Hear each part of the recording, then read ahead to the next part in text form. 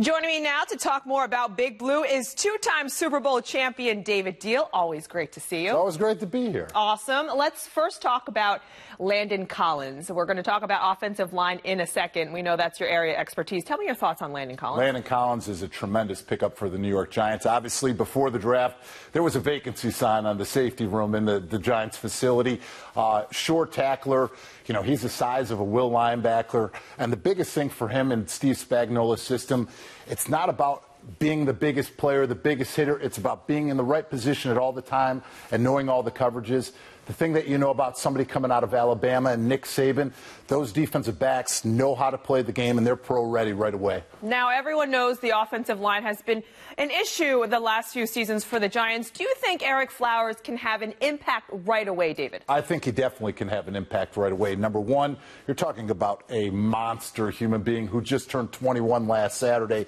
You're talking about 6'6", 330 pounds plus, and he is a road grader. He can move people off of the line of scrimmage. He is good with his hands. He's a big human being that is going to come right away and bring an attitude of getting after people, finishing people.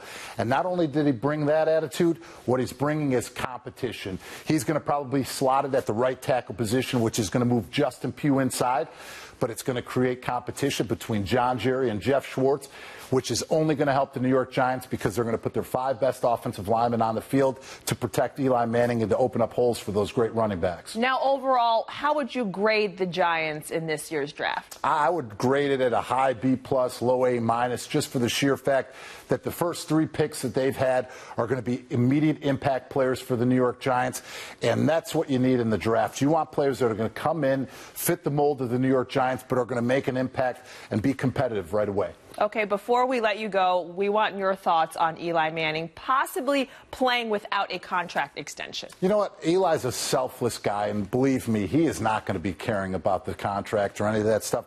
Eli wants to win football games and prove himself again. I think anybody who's heard the press conferences, 6-10 is not the route that the New York Giants want to go, and he didn't have the season he wanted to have. I think this year, his second year in Ben McAdoo's offense, the addition of some weapons, Shane Vereen out of the backfield, all of those are going to be huge factors in playing up-tempo football, getting the ball out of his hands quick, which I think is going to lead to a very, very, statistical year for Eli Manning.